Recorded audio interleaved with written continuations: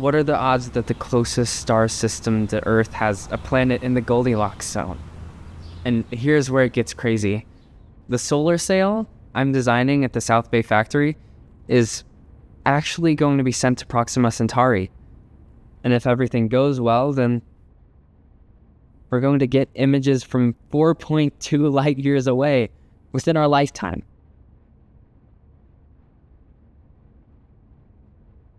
You don't care about anything I'm saying, do you? I'm sorry.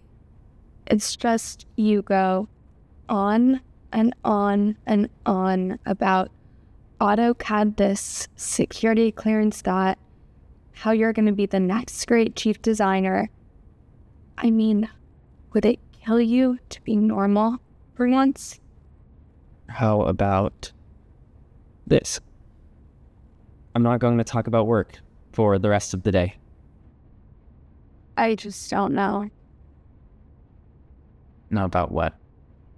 You being here. I can't do this anymore. What are you talking about? I love you. We both have our forever bracelets on, and we're going to be intertwined into the afterlife and beyond. Hello? Did your brain just leave the stratosphere? Say something! I need you to leave. I'm not going anywhere. The best years of my life were spent being by your side. I mean, are we just gonna forget all about our trip to Rome? What about the Yorkshire Terrier we're going to adopt together, Emily? What about that? And your graduation? We talked about downing a bottle of Lambrusco and pulling off an all-nighter playing Settlers of Catan.